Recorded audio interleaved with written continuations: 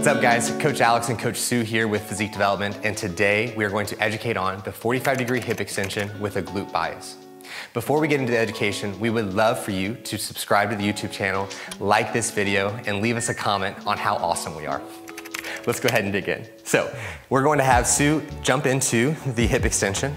The first thing that we're going to make sure is that her back of her ankle is pressed up against this pad.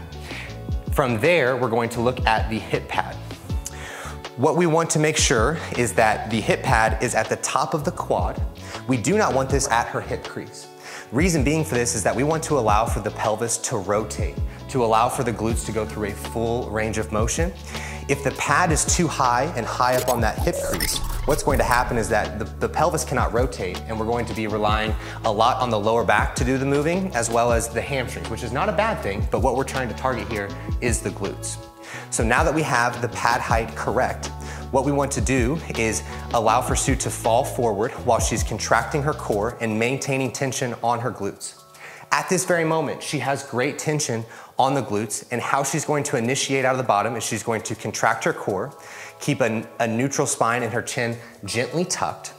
She's going to drive her quads into the pad, and as she's contracting the glute, she's going to think, I want to get the top of my glute to the bottom of my glute and create immense tension.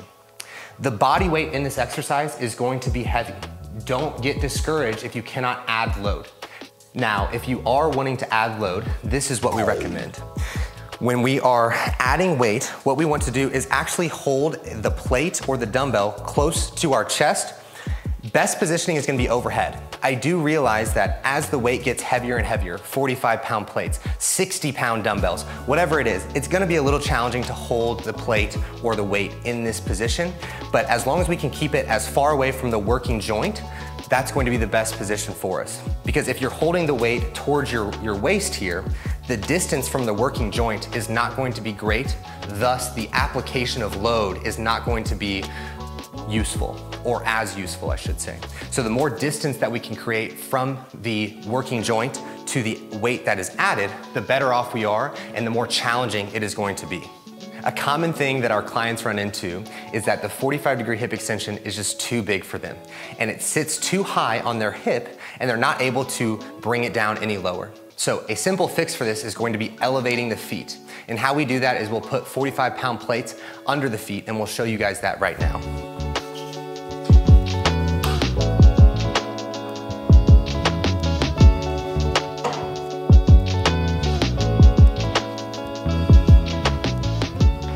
Now that Sue's feet are elevated, you can see now that the pad is at that top of her quad, and the pelvis is able to rotate more than it was when it was too tall.